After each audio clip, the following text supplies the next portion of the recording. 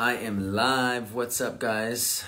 It is Thursday, not 5 o'clock because Colombia is playing against Brazil, so I have to watch that game. But I'm doing an early IG live with my first agent on my team, Tara Doustar. And we're going to talk about her successes, her struggles. We're going to talk about why she came into real estate. So I'm really excited to have her. She's going to join in a second. Give me 1 second. We also have Katie Jack here, a new agent that's coming on my team in December. What's up, Katie Jack? What's up, Celeste? ¿Cómo estás? Next Home Level Design, amazing staging company that did Alana. All right, let me get Tara on here. Here we go. What's up, Jay? What's up, Mark? Hello, hello. All right, I just added Tara. What's up? Hey. Hi, Tara. Can you hear me? You're breaking up over there. Is that me or is that you? Oh, can you hear me now? Hello, hello. I don't know. Can you hear me now? Your reception is kind of bad over there. Oh, no. Okay. Yeah. I need 1 minute. Can you get into a better spot? Yeah. Thank you. Is it better here? Beautiful day out there, huh? It's sunny. It's warm. I know. Hey, everybody. Is it better here? All right. Better? It's still kind of bad, and yeah, it's still really grainy. All right. Give me 2 seconds. Hello, Katie Jack. Let's see here. Who else is here? Anastasia, Douglas Elliman. Hola, bien. Celeste, where you going? I think, Celeste, you're going to be out of town in January or December. Where are you going? Ellie, what's up? Alex from our team. What's up, Alex? You're going to be on next week. I'm so excited.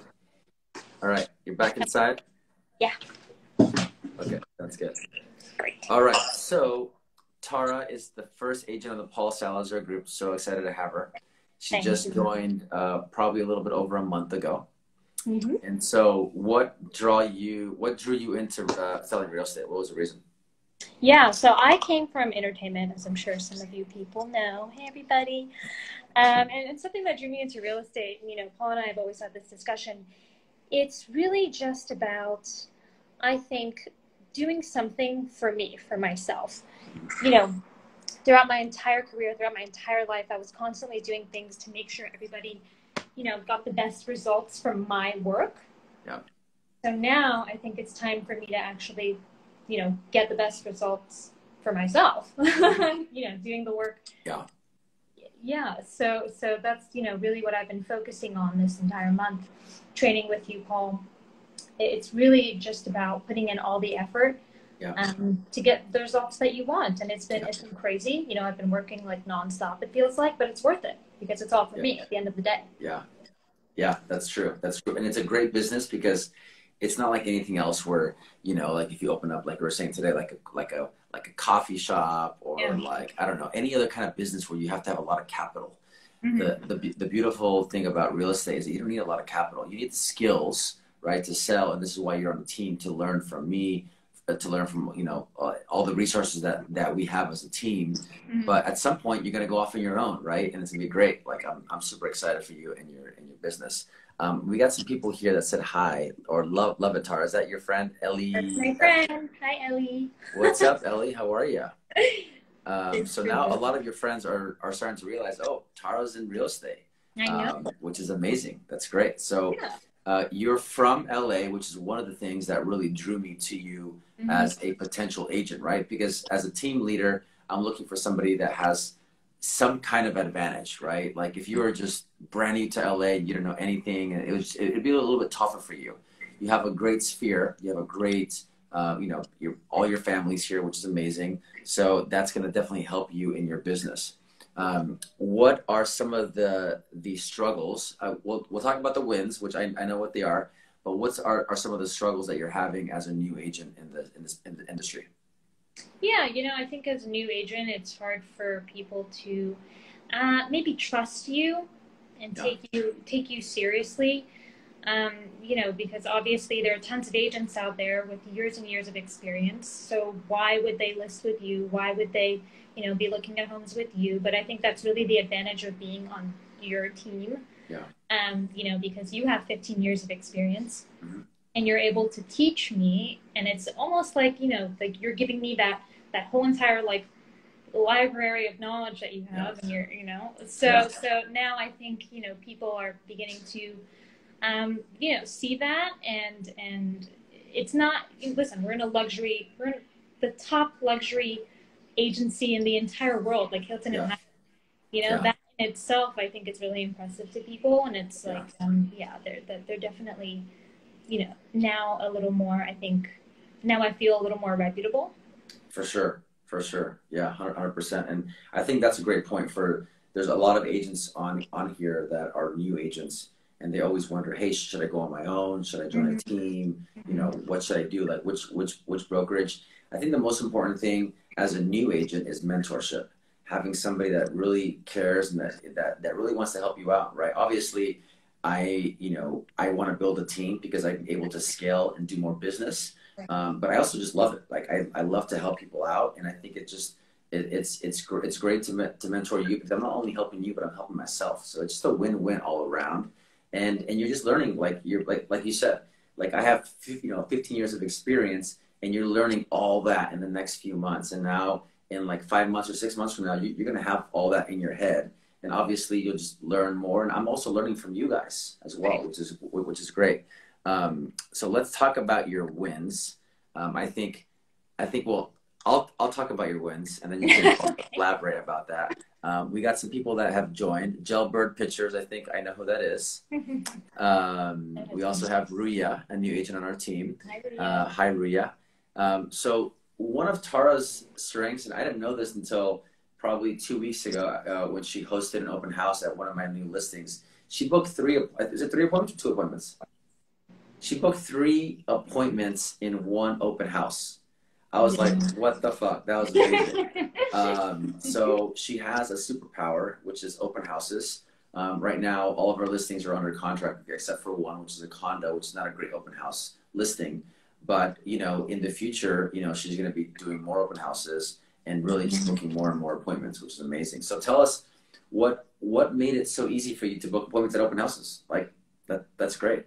I mean, I think it's super easy for me to just talk to people. And sometimes that's all people want, you know? They want somebody to approach them in like a friendly way, ask them questions, make them feel they're important and special. You know, a lot of people walk into these open houses not expecting, I think, to just have a conversation. They're also walking in without agents. So maybe it's something they're looking for, keeping in the back of their mind, hoping they find one.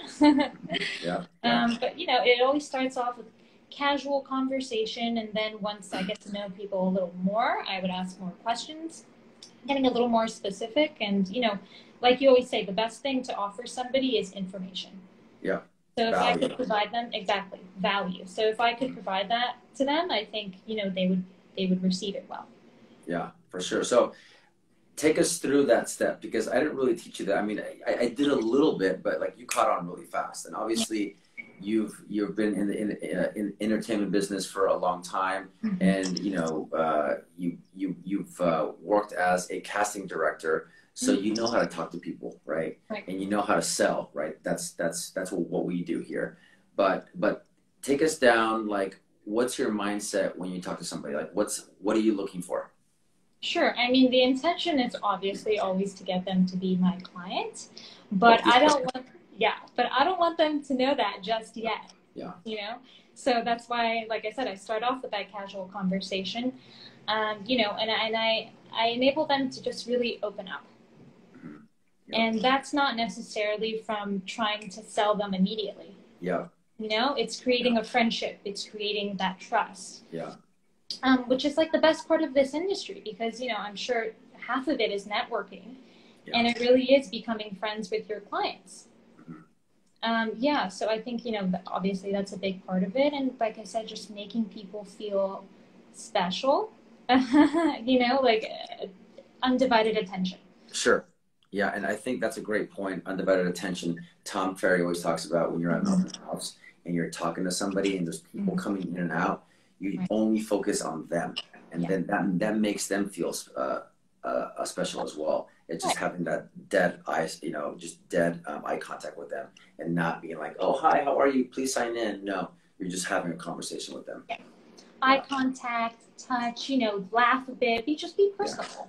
Yeah, exactly. Yeah. It's not that hard. I mean, like, you obviously showed us that it's not that hard, but you also have to kind of, think, like, what would I want if I was at an open house? I wouldn't want somebody trying to sell me, And look, I'm getting a bunch of followers now. Are these your your friends, Riley, Cohen?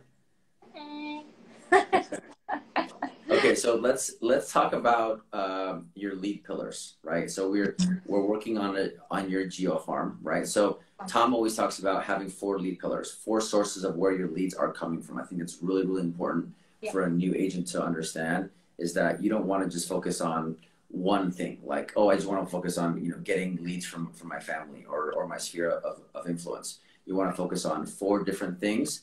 That way you get a few deals from here, a few deals from here, and then here and here, instead of just one source, right? And the bigger agents are now getting 5 or 6 lead pillars, but they have more support, and that just takes time to get there. But in the beginning, you have 4. So let's talk about your 4 lead pillars. One is geo farm. Let's talk about how we found your geo farm, and talk about your geo farm as well. Yeah, sure. So as you know, I'm from this area, so I think I have a pretty good sense of the city. I've always been interested in like Little Holmby area. I think the houses there are so beautiful. So I wanted to start looking there to potentially, set my geo farm. And when we did, we found some like amazing homes. The turnover rate was pretty high. And what is it? I think it was 6.8. Yeah, so almost 7% when the average is around 4 to 5%. Yeah. So it's much higher chance of her getting a sell in an area that has a high turnover rate. And I think that was one of the main things that we were looking for, is an area that had a high turnover rate in an area that had higher end sales, because Tara has to split the deals with me. And so we're very upfront about this kind of stuff, right? So it's like, I want her to succeed. I want her to make a lot of money. So why is she going to be looking at $1 million sales, which I know in other areas it's a lot, but over here it's not, right? She has to split that commission with me, right? So why not look at an area that's doing 6 or 10 or 12, what's the highest price sell in the area? Oh gosh, there was one that was like 30. Yeah, $30 million, right? Yeah. So she's gonna go door knocking that area. She's gonna start mailing that area. She'll start calling that area. Maybe doing some open houses in that area. Eventually, when you have a listing. So that is amazing. I'm glad that you found a great geo farm, and I'm excited to see what comes from it. Yeah, definitely. It's just like go big. Why not? Yes. Yeah. I love it. Okay, so geo farm is done.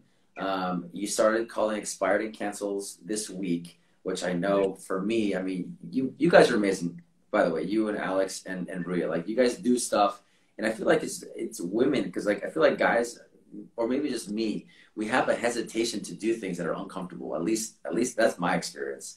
But when I've been looking for agents to join my team, I haven't really found a guy. It's always been women, and they just, I'm going to hire whoever I think is best fit. It doesn't matter if it's a guy or a woman. But I really love the fact that, when I said, hey, we got to call expired and cancels, they're like, all right, let's do it. And there's no problem. Right. For me, it was like literally a 3 or 4 month process of like, I got to call expireds. No. Well, it's not easy at all. I mean, I've gotten hung up on like 6 times today. Yeah. Hey, it doesn't feel good. Hyland. Yeah. It doesn't feel good, right? But you know what? Like, whatever. You don't know them. They don't know you. Like, you can't really take it personally. You just have to keep moving on. You have to keep calling. Right. What happens from now on when somebody hangs up on you? I'm giving them a call back. Hell yeah. You're going to give them a call back. Exactly. Right. Exactly. Yeah. So what's been the biggest objection in the first 2 days of expireds that you've encountered? Yeah, I mean, obviously one is just like, we're not selling anymore. I'm very, I'm sticking to the price. And if I can't get that price, I don't want it. Yeah. That's a big, I'm not selling, or, a lot of people go back to the same agent they were working with, which is just crazy to me, it seems like, because if they couldn't sell it the first time around in this hot seller's market, why would they think that they could do it, the second time around? So it's crazy. So talking about those 2 objections, and first I gotta say hi to my boy Joe Kotosh from Compass Chicago. He says, what's the scoop, Paul? Hearing big news coming. He's always funny. Are you Anyway, pregnant? huh, Are you pregnant? maybe you never know. You never know. But so talking about those two objections, right? So the first one was I'm not going to sell unless I get my price. And listen, there's a reason why their house did not sell. 90% of the time, it's the price, but also the agent too. I mean, I look at plenty of expired listings, and you do too. And we look at the marketing; it's very, very poor, very, very poor, and the presentation is very poor. So that has a lot to do with it as well. But price is probably one of the most important things, obviously. And you know, when you're dealing with a seller like that, you know, it's like I totally understand. We have a buyer looking in this area. Would love to, come and preview it and just set the appointment, right? That's the whole goal of these calls, is just to agree with the seller and set the appointment, right? We're not trying to argue with them. Oh, your price too high. You never want to say that, or you never want to, come to them with any kind of like negative comment. It's always just positive. Oh, I totally understand. And, it sucks that you were on the market for 6 months and you couldn't sell in the hottest seller's market. Mm-hmm. I totally get that. Why don't we get together for 15, 20 minutes? I'll show you exactly what I've done for 10 other sellers just like you in the last year that were on the market for 6 or 12 months like you that could not sell. We came with a new approach and we got it sold on average for 30 days. Right. So, would it be okay if I got your home sold in the next 30 days? Okay. Yeah. And, it reels them in. Yeah. It reels them in. Exactly. Yeah. Exactly. And then the other objection was, what was the other objection you said? There are a few, but I think working with the same agent. Working with the same agent. Yes. A lot of the time they have relationships with them and, they're friends, which is great, but doesn't mean they always. That's always a tough one. That's always a tough one, especially when they have a close relationship with an agent. But at the end of the day, hey, Mr. Seller, are you willing to lose tens of thousands of dollars? They're going to say no to that, right? So we always want to ask questions that we know what the answer is going to be. And we kind of lead them down the road, right, to the appointment. And so you ask that question, or you can also ask, what new marketing plan does your agent have that didn't work last time, right? They're not going to do a new marketing plan. It's going to be the same marketing plan, the same photos, and they're going to expect different results. So, Mr. Seller, I'm going to call you back in 6 months from now when your house comes back off the market. And the more time your house stays on the market, the less money it's worth in the eyes of the buyer, right? Are you willing to lose tens of thousands of dollars? No. Great. That's exactly why we have to get together. I'll be in your area this week around 4 o'clock, whatever. Let's meet, right? Right. Yeah. Okay, so expired and cancels. Let's move on to the next lead pillar, your sphere of influence. I know yesterday was your 30th birthday, so happy birthday to Clara. Sorry, I just threw your freaking your age out there. That's okay. But 30s are the best. It's gonna be my best decade. Yeah, exactly. 30s are the best. I'm getting into my 40s now, so I'm like, fuck. I'm sad to leave my 30s because they were fun, and at least the end of my 30s now, I'm seeing like this shift of like, man, I'm starting to make some good money, and building my business is so exciting, and so you're just in the beginning stages of that. So let's talk about your success yesterday on your birthday and what you did differently than what you probably would have done before. Right. So yeah, yesterday I was getting a whole bunch of texts and calls from people that I haven't spoken to in a while that are reaching out, and they happen to mention, oh, like, look, you're in real estate now, which is now all of a sudden, the most interesting part about me. Yeah. So I said, yeah, and a lot of my friends are looking to buy their first home. We're in this like age group where people are now looking. So, I've decided to kind of just take advantage of that. I've made, 3 or 4 dates next week rather, to see friends that I haven't seen in a while. And, we're going to talk about real estate, and I'm going to book some appointments. Let's go. Fuck yeah. I love that. Yeah. Like, why not? Right. Like they're reaching out to you, say happy birthday. You guys have a short little conversation. Let's meet up. Right. Let's meet up and just have a chat. And it's just like, we're not trying to sell them. We're just trying to like if they want to buy, we want to help them out. But we also want to talk about our new, like your new industry, your new career, and like how we help people out, because that's what we do. We just want to help people out. And if you come to it with that kind of feeling of like, I want to help you out, then everything is going to just be fine. Exactly. Everything's going to be fine. All right, cool. So I'm looking forward for you to booking 2 buyer appointments by next Thursday. Yay. I'll do it. Okay, so your next lead pillar is open house. Obviously, already have great success with that, and you're going to have more success with that. Obviously, right now we don't have the listings that are active on the market for you to do those open houses. But you know, obviously, your goal is to do at least 2 open houses per month, and obviously get, you know, maybe 2 or 3 buyer appointments per month, and maybe 2 or 3 listing appointments per month. Because a lot of the times, when people come to an open house, they're next door neighbors. And guess what? They want to see what you're doing, and you know how you're holding the open house. And they may not be interviewing you like consciously, but subconsciously they're like, all right, like this house looks great, the presentation is great, you're dressed up nice, and you have, you know, you're talking to them. They're taking note of all this stuff, right? Definitely. And you booked 2 listing appointments. They weren't even buyer appointments; they were listing appointments on that open house. Right. Exactly. Yeah. Yeah. And like you said, like, you know, people walk in there, they're taking a look at the staging. You know, we could tell them a little bit about what we did, like, you know, the minor facelifts we did to the house to increase value. Yeah. And, you know, it's really incredible that we've been able to break so many, you know, price per square footage, you know, records. Records, yeah. Yeah, in so many areas.